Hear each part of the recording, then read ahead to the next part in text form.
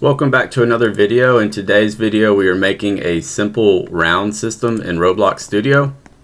So you can see there was an intermission state for 5 seconds, and then there is a game active state for 15 seconds. Once that runs out, it'll just go back to an intermission state, and which will go back to a game active state, and so on and so forth.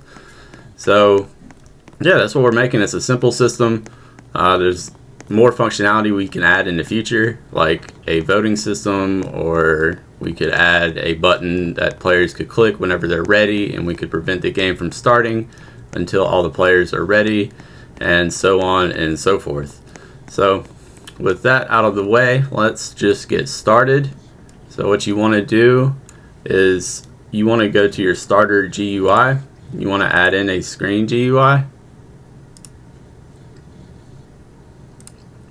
We are going to name this GUI to be round GUI. Inside of that, let's add in a text label. Going to name this to be timer label. Want to drag it towards the top center of the screen. And let's scroll down like we always do and adjust the size because it uses offset as the default value. We want to use scale, so 0.20, 0.20, and then now we can position and resize and adjust this however we want, and it will use the scale property. Let's get rid of the background. So just turn the background transparency to 1. Scroll down and let's adjust our font to be Fredoka 1. We'll make it bold. We will set the text just to be intermission.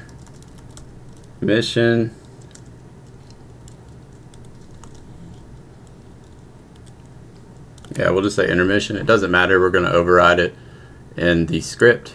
So the text color red, text size, we'll do 52. Text stroke transparency, turn it down to 0.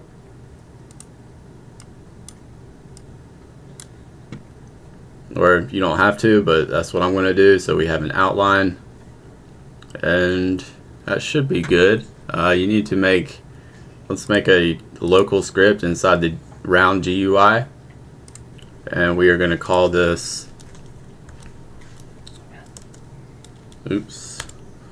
we are going to call this timer script. Get rid of the hello world and put a comment at the top for what the script is.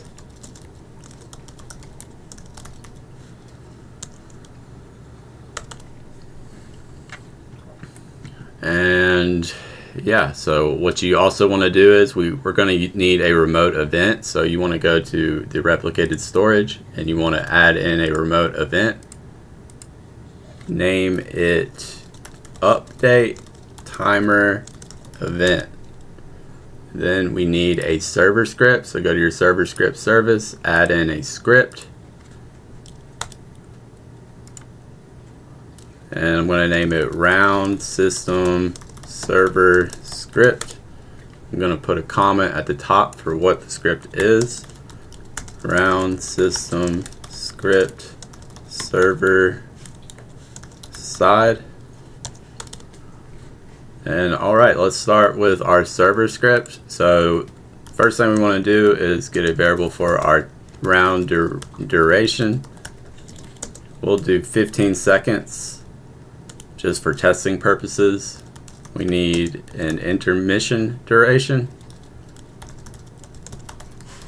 and we'll do 5 seconds again just for testing. Set that to whatever you want. Local is round active, will be false by default, and we need a table for all the players in the round. Need to get a reference to our replicated storage.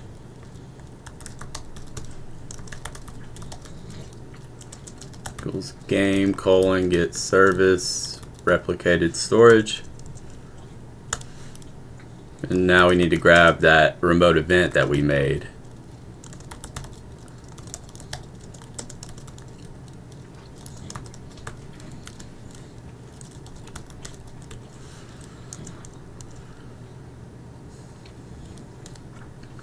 And we're going to need to use forward declarations just because with Lua it's like a top to down or top to bottom approach, and you can't call functions that are like below the function in the script that you're calling it from.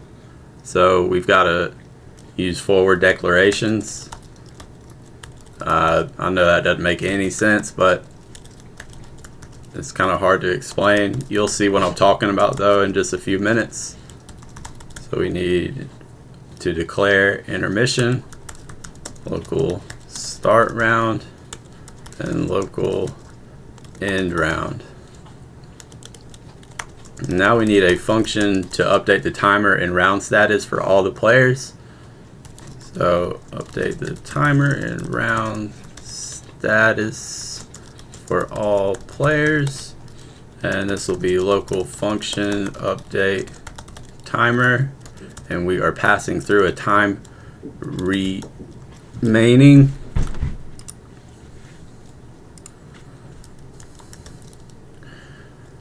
And we also want to pass through our round status. And inside this function we will say update timer event fire all clients and pass through the time remaining and the round status.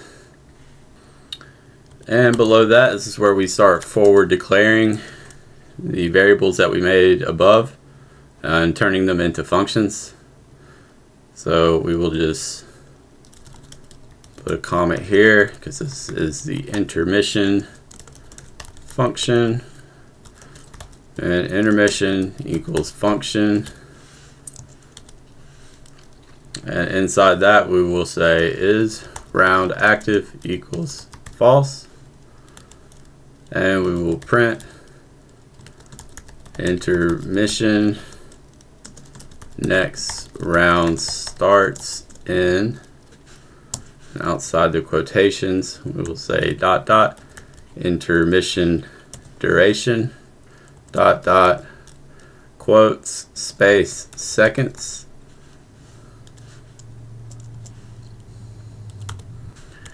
Then we want to update the GUI timer every second and send intermission status. And then we need a for loop in here that is for I equals intermission duration comma 1. That's where we are counting down to, and we're doing it in increments of -1, which just means we're counting backwards. Do, and we will say update timer I comma intermission,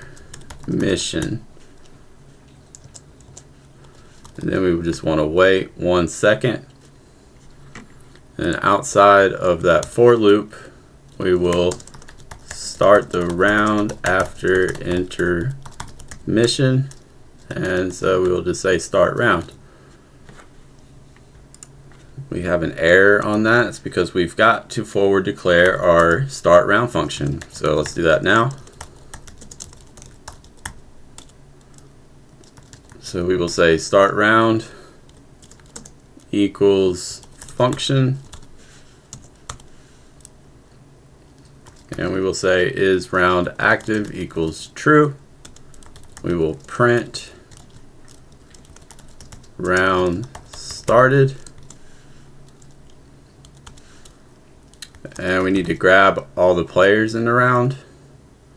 Let's see, I did player in round. It needs to be players in round. Or it doesn't need to be, but you know, it makes more sense. That's what it's more accurate to say players. Game.players get players. And we need another for loop to update the GUI timer every second and to send the game active status.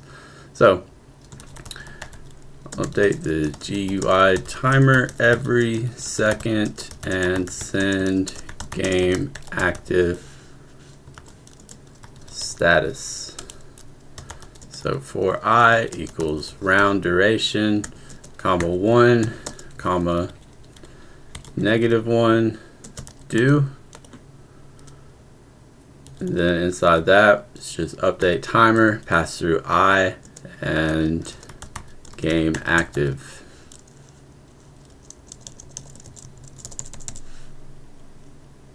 Then we want to wait 1 second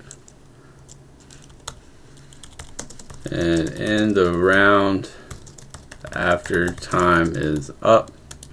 So just end round, which is going to give us another error because we've got to forward declare the end round function. So we will say end round equals, first let me do a comment for end round function. End round equals function, and inside that we just say is round active equals false, and then we print round ended, and then players in round equals curly brackets, and then we want to start just start intermission after the round ends, and so we will just say intermission. And then outside that, we just got to start the first intermission whenever the game starts. Start the first intermission when the game starts, and so we just say intermission. And that should be it for our server script, but we need to do our client script that's in our screen GUI, our round GUI, which is a screen GUI. But this is a short script, so let's just get to it. We just say local replicated storage equals game get service replicated storage. We need to grab that remote event. Update timer event equals replicated storage, wait for child, update timer event. And then we need to grab the timer label. So we'll say local timer label equals script parent dot or colon wait for child timer label.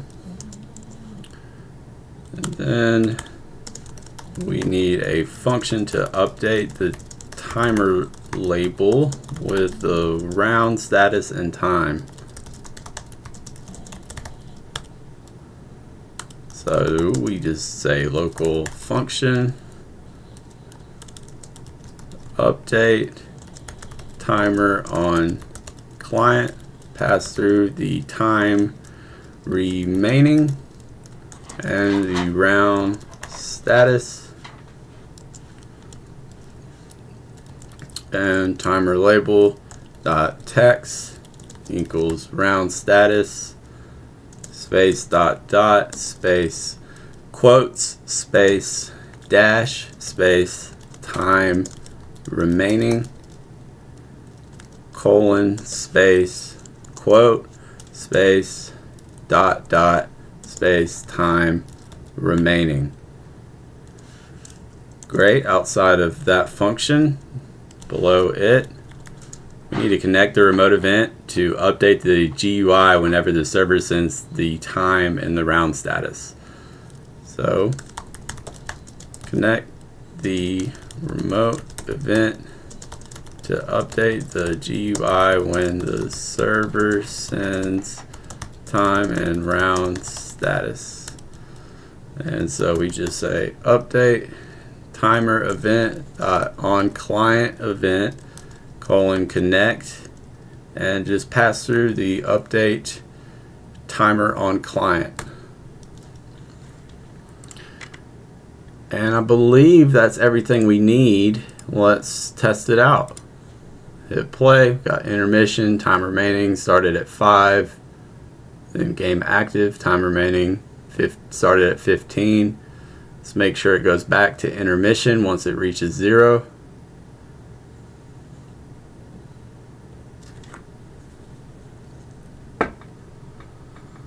And it did, so that's wonderful. Everything is working the way that we want it to, the way that we need it to. And we're very happy with this. This is a very simple round system, but it's effective. If you wanted to do specific things, you would just go to your intermission. Like if you wanted something to happen whenever the intermission started, you would just come to this intermission function and you would just add it in here. Like somewhere in here.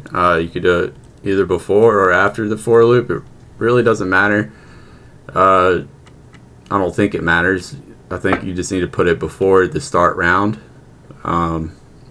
Yeah, same thing for the start round. If you wanted to add in some functionality to do whenever a round starts, you would just add it here. Whenever a round ends, you could just add some functionality here. If there's anything specific you want to see, let me know in a comment and I'll be glad to try to make a video about it and extend this functionality of this round system. I'll make a part 2 or part 3 or however many parts is necessary to do what you guys want to do. So yeah, let me know if there's anything you want to see, and that will conclude this video. Please consider liking and subscribing. That really helps me out. It also helps me out for you guys to watch my videos all the way through. So if you watch this all the way through, I really do appreciate it. Check out my Patreon. I'll put this on my Patreon. You can get it for free. And yeah, that'll do it for this video, guys. I will see you in the next one.